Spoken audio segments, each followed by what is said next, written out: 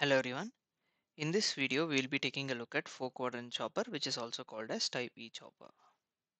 So this is a circuit diagram. We have 4 switches CH1 to CH4 and 4 diodes D1 to D4.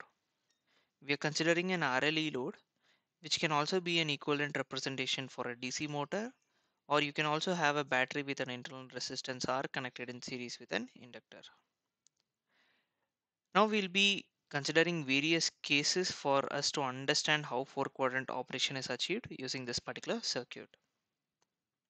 The first case is what happens when switches CH1 and CH4 are turned on. When CH1 and CH4 are turned on, that means all other switches are turned off. The current starts flowing from the source through this path, and the inductor starts charging with a polarity plus and minus. Current flows through this path, and then it returns to the source in this particular direction. Now, what is the conclusion that we can draw at this point? The major observation is the output voltage is positive because plus and minus is available across inductor. Again, plus and minus is available across EMF. The overall voltage that is available will be getting added up between the inductor and the EMF that is there. So plus and minus is the output voltage that is available when these two are added up. Obviously, it will be positive. Positive plus positive will obviously be positive. Now, the convection of current, when the current flows in this direction into the load, we are considering it as positive. As a result, I out is positive. When V out and I out both are positive, then it is operating in first quadrant, isn't it? Now let us consider when CH1 is off, meaning to say from the previous circuit, we will turn off CH1 and ensure CH4 is alone turned on. So in that case, for analyzing this chopper in an easiest fashion, always start from the load, that is from the inductor. We know the basic property that the inductor does not allow sudden change in current. What do I mean by that? The thing is, when it's charging with a polarity plus and minus, it will ensure that the current will still remain in the same direction as it was previously. It will reverse its polarity as minus and plus.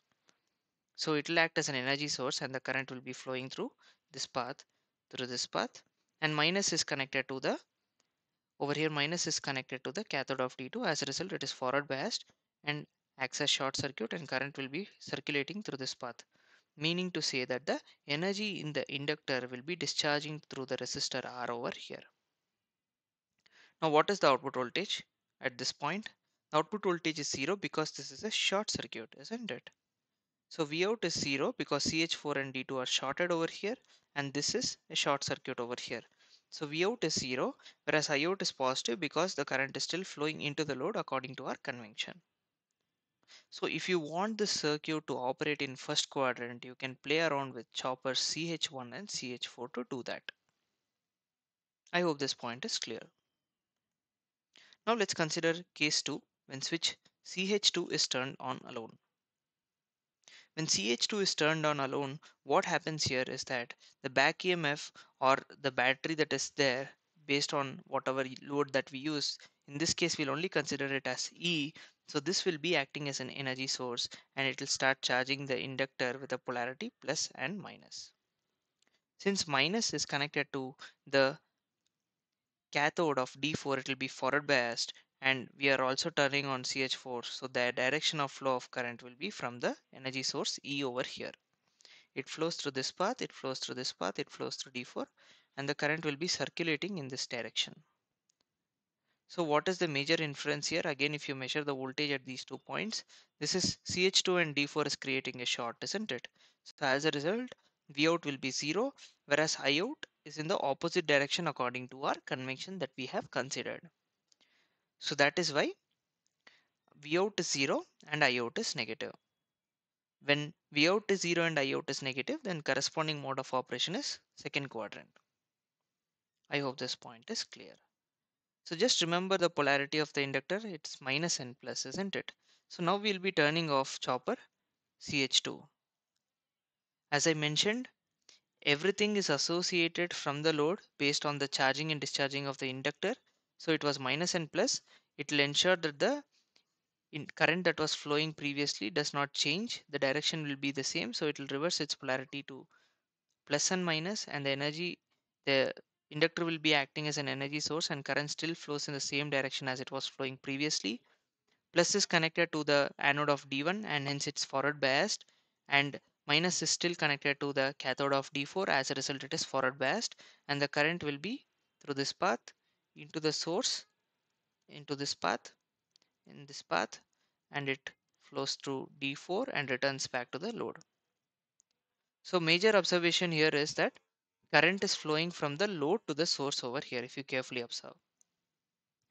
So V out is positive because if you consider these 2 points, inductor voltage is positive, the battery voltage or the back EMF voltage here is positive, plus plus plus will obviously be positive, so the V out will be positive over here, and the current is in the opposite direction as it was flowing previously, so as a result I out will be negative. So V out is positive and I out is negative, corresponding operation is second quadrant. I hope this point is clear. So if you have this circuit and you want it to be operated only in second quadrant, you have to play around with the chopper CH2 alone. Now let's take a look at case 3. When we say case 3 and case 4, first primary observation in terms of circuit is the battery over here terminal is interchanged for us to achieve third quadrant or fourth quadrant operation. So in this case we are considering third quadrant operation, so we have to reverse its polarity over here. So you might be having a question as how we can do that. There are various possibilities of achieving that. You can use a relay or you can use a programmable logic controller like a PLC, and you will be able to swiftly change the terminals of the particular battery or the back EMF polarity that is there for a motor, and you will be able to turn the, or you can directly go and interchange the terminals. That is another way of doing it, but you have to do that for achieving third and fourth quadrant operation. So now what happens is when this battery voltage is interchanged over here, basically CH3 and CH2 is turned on in this case. So what is happening is that the current will be starting to flow from the source over here through this direction, through this direction, through this direction, through this direction. Inductor starts charging with a polarity plus and minus, and current flows through this path and it returns to the source over here. Consequently, what is the nature of output that we have? If we measure the output voltage at this point, it is minus for the inductor and minus at the battery terminals or back EMF. So the resultant will obviously be negative, isn't it? You're adding two minus quantities, so it will be negative. So V out is negative, whereas I out is also negative because conventionally the current is flowing in the opposite direction into the load according to the consideration. So V out is negative, I out is negative, and the corresponding mode of operation is third quadrant. Now let us say switch CH3 is off and CH2 is on, meaning to say from the previous circuit we are turning off CH3 alone. Again, the entire operation, as I said earlier, we will be analyzing from the inductor. The inductor will reverse its polarity into plus and minus because it was minus and plus previously, and ensure that the current is still flowing in the same direction as it was flowing previously. So that is the first point that you have to consider. And you're turning on CH2 as it is already turned on. And if you carefully observe over here, the flow of current will be through this path, through chopper CH2, through this path, through D4, and it returns back through this path. I hope this point is clear. So what is the voltage and current that is available at this point?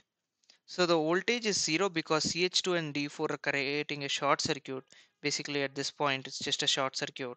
So V out is 0, whereas I out is negative because the current is flowing in the opposite direction according to our convention. As a result, I out is negative. I hope this point is clear.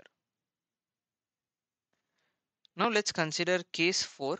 So for case 3, you need to play around with CH2 and CH3 in order to achieve third quadrant operation. Now let's consider case 4.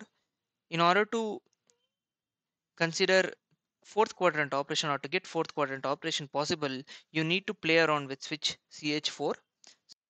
Now what will happen is that In this scenario, the back EMF again will be acting as energy source.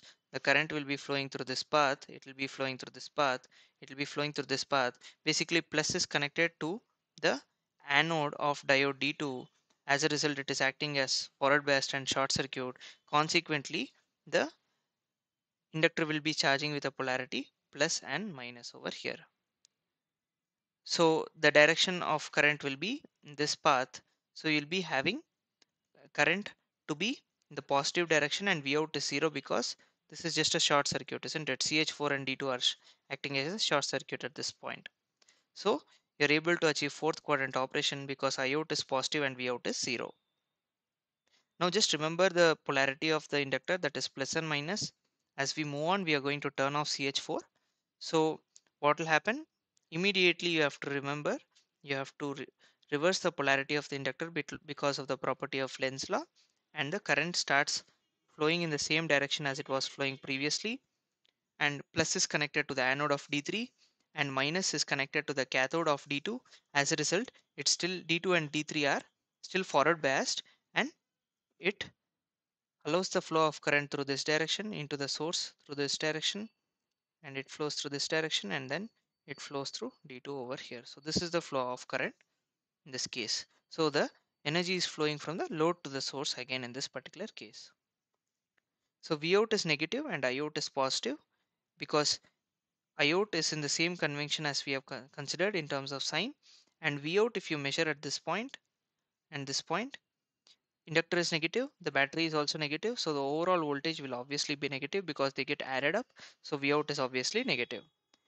The current is flowing from the load to the source. Whenever I mention current is flowing from the load to the source, meaning to say it is acting as a generator, that is, it is converting mechanical energy into electrical and it provides electrical energy to the source.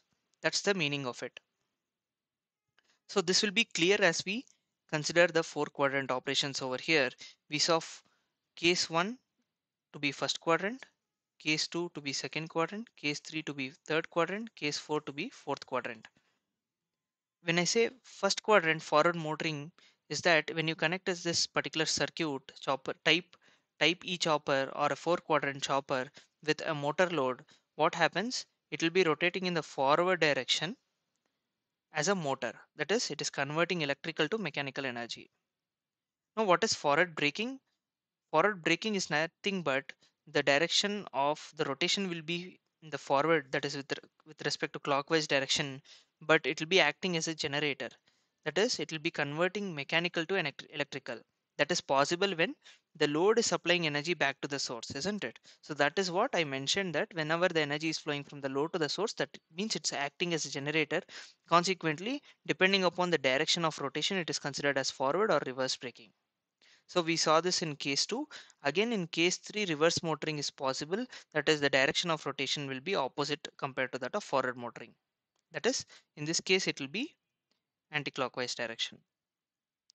Again reverse braking, it will be acting as a generator. The energy will be flowing from the load to the source, and consequently the direction of rotation will be opposite over here compared to forward braking.